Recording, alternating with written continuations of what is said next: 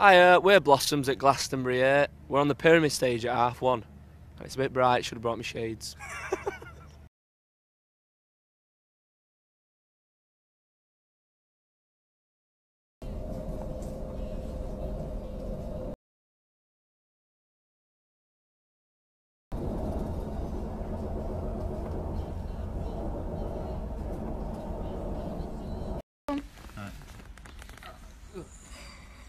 Do it again.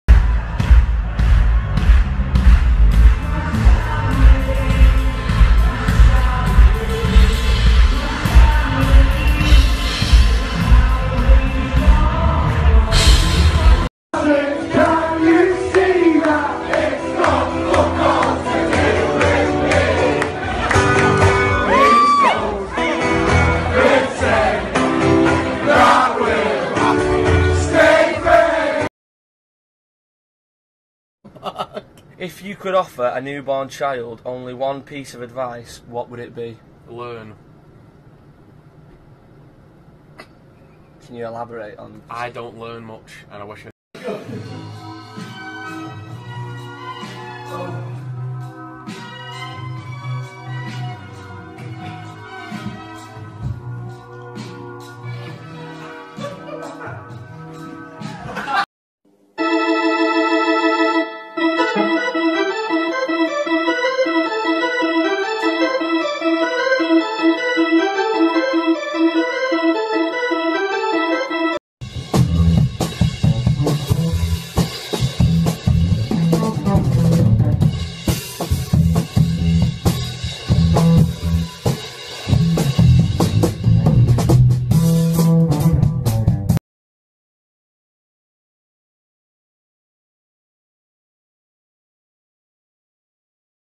Go.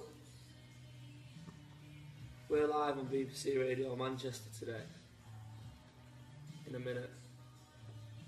In a minute. Can you consciously That's what change I'm saying, yeah. It's up to you, innit? It's your voice in your head. You can have it as loud as you want, as quiet as you want. Yeah, but can you? That's what I'm saying. I'm saying 'cause it's in your head, innit? Or is it always the same? If you can whisper to yourself, you can make it louder. Yeah, but is that just like the effect of going like I could speak like this now, but then I could go, I could speak like this now. It's like a similar level, innit? Or you could say shout, but use the shout to the whisper and you had the same volume. Not distinguishing if it's a shout or a whisper. I'm saying, is that the same volume? If you imagine it on like a thingy, and that the sound waves would always be the same level because you're still hearing it. Do you know what I mean? What are you doing now? Are you going through voices in your head?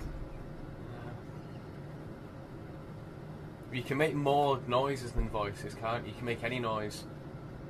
You can make more noises than voices? No, you can make more noises than voices in your head. So now I'm doing a siren.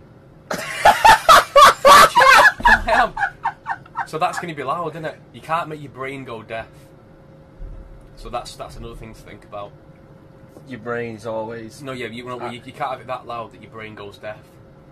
So it's got a volume there must be like a limit on it. Where's your favourite